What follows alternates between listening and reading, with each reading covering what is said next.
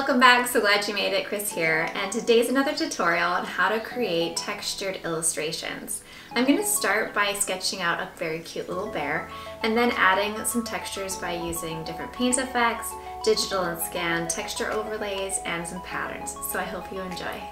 So I'm starting off in Procreate with my 6B pencil. It's one of my favorites, and of course sketching a circle and sort of establishing my little character here. He's going to be a bear, and I'm going to do him in a three-quarter angle. So doing a little body, a little feet and legs, just sort of getting an idea of the proportions that I'd like to start with. You can see I'm curled up on my blanket, cozy, it's cold here.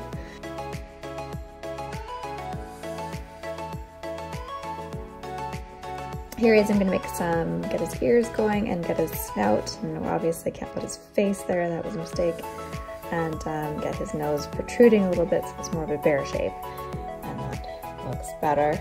And we'll just make sure the ears are right here.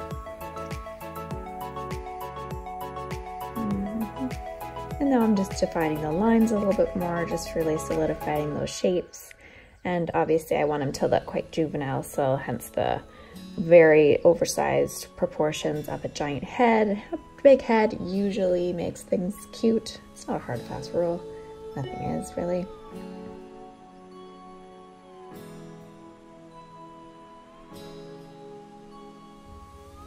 And now I'm just, again, his body seemed a little bit too small, so I'm just gonna see if that works better. I think so. Let's give him some little boots. Why not? It's a rainy day, so I'm feeling like, yeah, we'll just make this a rainy day bear. Why not? Give him a little umbrella. And I'm just going for my brain here, so this umbrella really isn't working very well. But that's okay. Just gotta, this is all a working it out stage. We'll see if that's a better angle. Not quite right, but we can come back to that.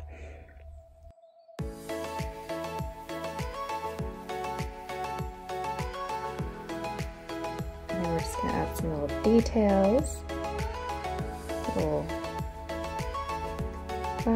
What am I going to do? I'm going to make him holding right now. Let's make him hold something. A butterfly. Maybe not. How about... Yeah, no, it's still not quite working for me. Okay. Let's see.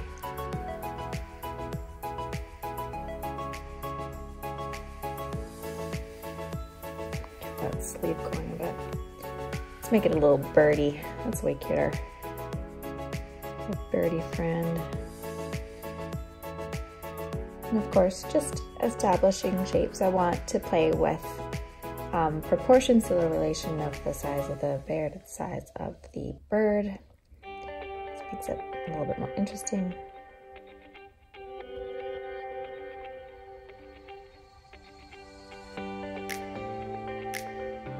I like to zoom in and out a lot. I'm sorry if that's super annoying. It makes it look weird, but I just find that I need to see close up, then I need to step back for a second and see what it looks like. So here we go, let's fix this umbrella. I wasn't too thrilled with that. It actually helps. I'm actually looking at a reference photo of what an umbrella looks like, which is always a good idea. It's really, there we go. See, that's better shape already.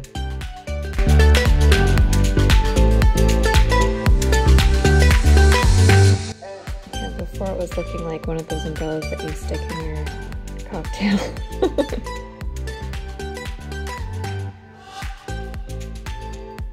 Alright, there. That's looking so much better. Okay, references are always handy when you're doing things that are real, like an umbrella. So there, that's so much better. Give it a little resize. Okay, so let's add some more details to this guy. I'm going to put a little pocket. Oh, there's a little froggy in there. Again, playing with detail and size and things like that. Oh, that's cute. I like that.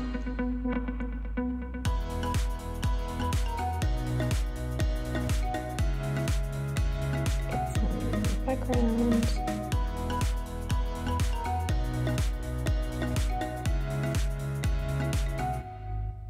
Oops.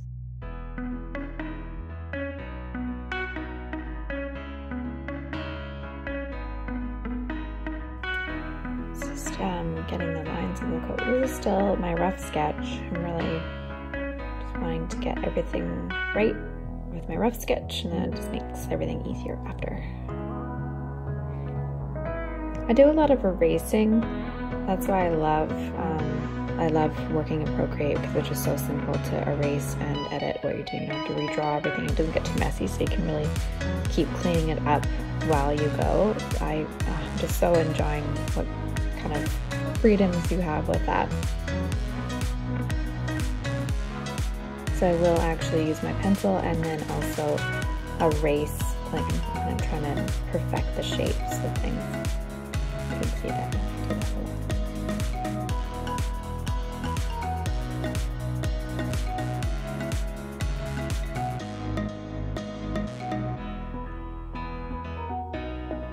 Let's move these boots up higher because that'll look cute. Oh, I like that. Yeah. That's better. Not having that break in between just makes it simpler. Sometimes simpler is better, even though, you know me, I do love detail. But also sometimes keeping things simple and just a really clear lines and clear shapes is really where that really works better. So I turned down the opacity on my sketch layer, and now I'm going to go over and do my good copy here. So I'm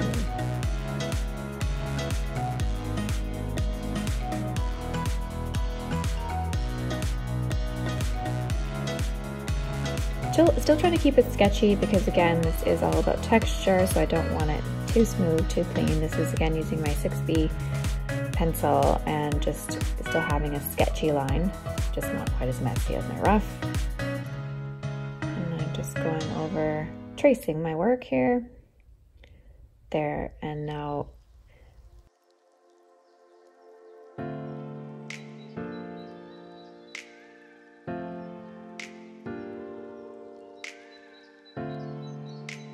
and there's the cleaned up version. So I'm gonna go in and color like a kindergartner, basically. Again, with my 6B, it really is my favorite. I'm just gonna go in and literally color in. And yes, you're thinking, why don't you just fill it? I know it would be simpler and far less time consuming, but I find that this, I mean, you can see it's just way different texture. So it's just the preference on the look that I'm going for today. I'm using a dry brush to go in and do another couple of details on the coat to start to create that fabric look and give it some detail. 6B, I'm going to make a little pattern here. I'm going to do this sort of a stripey, I'm probably going to do it more like a plaid look. So yeah, there we go, adding some detail there. And we will pick another color, do another layer. I love to use lots of layers just so that I have as much options as possible. I really that's again what I love about Procreate. I can change my mind. I like to change my mind a lot. Shocking, I know, women's prerogative and all that. But that's nice just to be able to play and you know, just explore and make decisions and not regret it.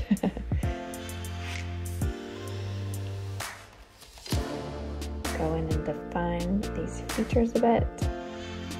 Again, keeping everything really sketchy. Boots, I am going to do a different technique. I'm going to outline them here just by coloring them in. And then I'm going to use the freehand selection tool to go in and go about in the middle of that line. And then I'm going to fill.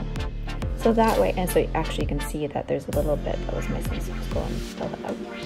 That way you still have like the outside line is more sketchy, and then the center is filled. So that's another way of doing it as well. You're not going to get the background water or the white showing through, but it's, yeah, still still looks good. You can do some texture over top. Now we're doing shadowing here, and I like to use my, what is it called? Oh yeah, doing some shadowing here, and I use my favorite for shadows, which is the gouache paintbrush, and I always find that nice for shadows. I like it.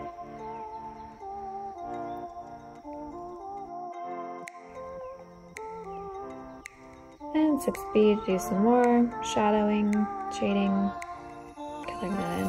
Again, really getting that texture. You can see very textury. I know, it's a ridiculous word. I know, it's not real.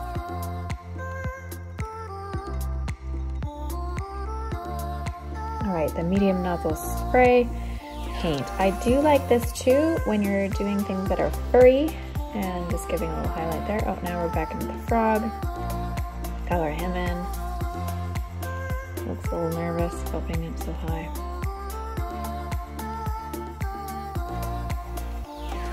Little highlights, a little shadow. Bring him to life. Get that bird colored in.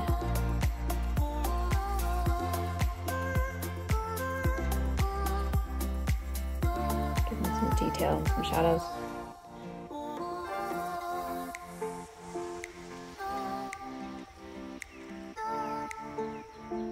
A little bit more detail, a little furry detail. And get this umbrella.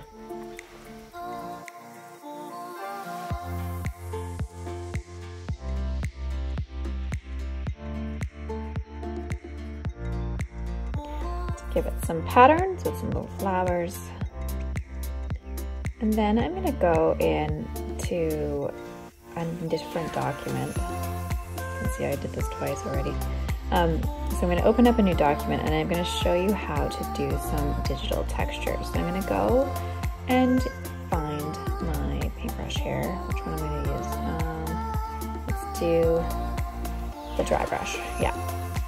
So just in a grayscale, just going to put a bunch of lines on the page. Yeah, basically just make that texture. I'm going to do another layer. I'm going to do a few here. Have them prepped.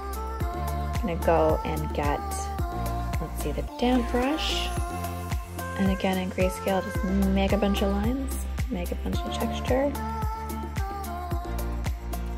Good stuff. Let's go to another layer, and let's see, we use old brush.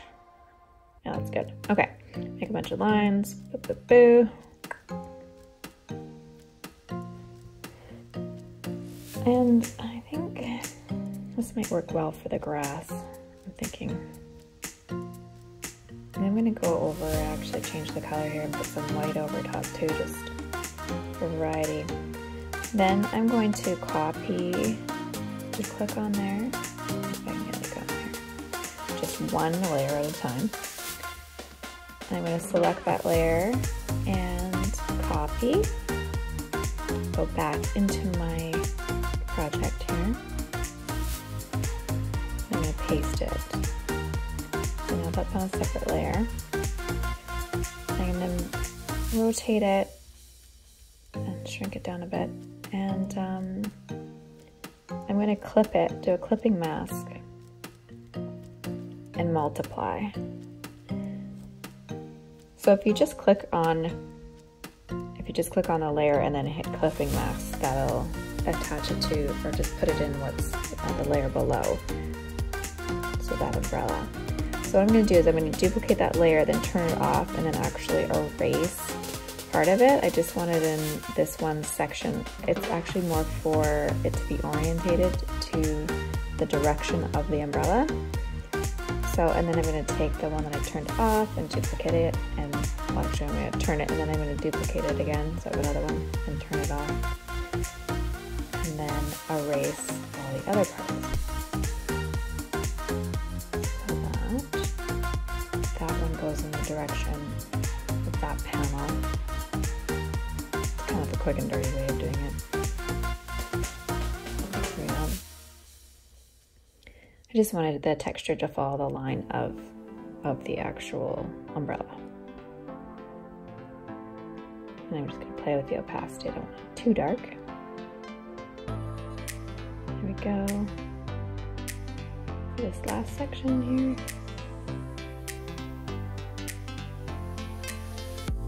And that just gives it a little bit more interest, I think.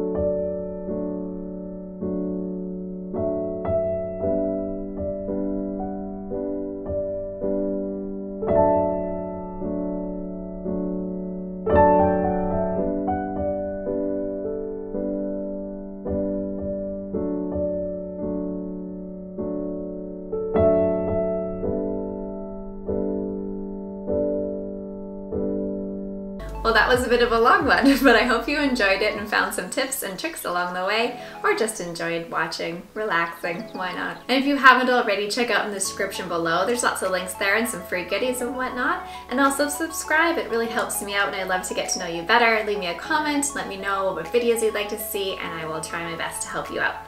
So I hope you have a great day. Love you guys, appreciate all your support. Hope to see you soon. Take care.